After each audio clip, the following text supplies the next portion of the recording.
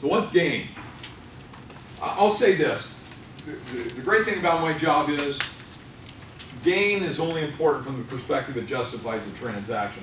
I don't have to figure this stuff out. With that said, every day I go through this every day with people, pretty much every phone call I'm on. Because I want to know whether the exchange makes sense. I want to know what that person has. I want to know what the property is. I want to know what they paid for it, what they put into it during the time they've owned it, and so on and so forth. So gain is simply the adjusted sales price minus the basis on the property. What's your basis on the property? Purchase price plus capital improvements minus depreciation, in a nutshell. All right? Once again, you want to talk to your tax people, get their perspective on things and understand exactly what your obligation is. But this is how quickly it changes. Remember I talked about gifting? If I gifted a property to a kid of mine, what would their basis be? It would be what mine was. If they inherit it, they get the stepped up basis. If I bought the property, so I said basis is purchase price plus capital improvements minus depreciation. My point is, depending on how you receive that property, that initial number varies dramatically. What if you did an exchange into it? You had a basis carry forward. 1031 is a tax deferred exchange. It's not a tax-free exchange. I hear people say tax-free all the time. It's not. Tax deferral. Basis gets carried forward. Gain goes forward. 1034. Anybody remember 1034? The old residential rollover. So in, what was it, 97, we had that change from 1034 to 121. 1034 was a rollover. You sold your home, you had 2 years to buy a new home of equal or greater value. If you're 55 or older, you had a one-time exclusion of 125 in gain. The reason I bring that up is we had a basis carry forward once again. So depending on how you got that property, your basis is, that initial acquisition price is going to vary. You pull it out of your pocket, that's what you paid for it, that's that initial number. You exchange into it, you had basis carry forward. 1034, basis carry forward. Gifting. The person that granted the gift, their basis. Inheritance, stepped up basis. So that number can vary dramatically. Plus improvements. So I talk to people every day and I say, okay, so during the time you owned the property, did you do any capital improvements? Oh yeah, I did this, did that, did all these different things. So well, did you write off anything? Oh, I wrote it all off. What'd they do? They expensed it. They didn't capitalize it. Expensing, you write it off, does nothing for your basis. Capitalizing does.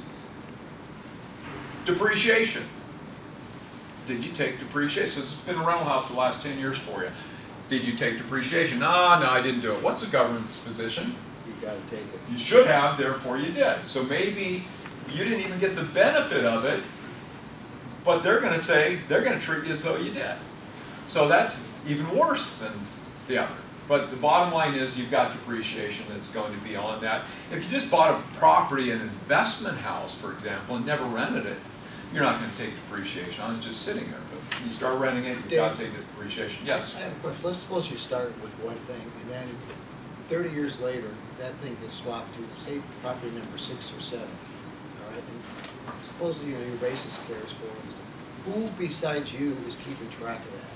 Nobody. I mean, your tax people, every time you do an, well, I shouldn't say that. Federal government, every time you do an exchange, the year in which you do the exchange with your tax return, you're filing in 8824, which is a basis carry forward calculation.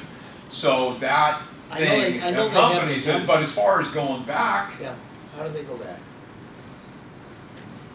So what's to prevent you from making a mistake on the basis calculation? Well, if you made that's the thing. If you made the mistake long enough ago, then you're fine, right? Because they can only go back so far. So, but you know, once again, that's why you want tax people. I want tax people anyway, because I don't want to have to deal with that stuff, right? I want somebody there that if it's questioned.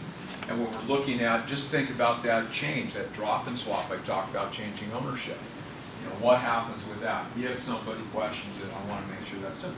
If we change your home from, let's say you take your home and convert it into investment, or we take an investment and convert it into your home. We can go both ways on it. But those things, there's no tax consequence on the conversion, but there is potentially downstream if we're not careful with what's going on. So, you know, this is why, you know, a flat tax, how can you argue against a flat tax, right? I mean, it's just straight, it would be simple. But what are most politicians? Lawyers, right? and what percentage of legal practice is estate planning or tax planning, and back to the tax world too. So you think about that stuff, you think about deductions, you think about write-offs, or any number of things that go on, but it's complicated. It's very complicated very quickly. So that's why, you know, you're always looking at maintaining records the best you can. And I've had people, I say this in the presentations, I had one gal, I'll never forget. She got the property, so I'm going through this stuff with her. So, well, you know, what's your basis? Well, I don't know. What do you mean you don't know? Well, my husband gave it to me. Well, can you talk to him? No, he's incarcerated. Well, where did he get it? Well, he got it from a buddy who's incarcerated. So it's like, you know, what was my advice? I mean, okay, let's go talk to some tax people so you're not going to be incarcerated. Let's do that.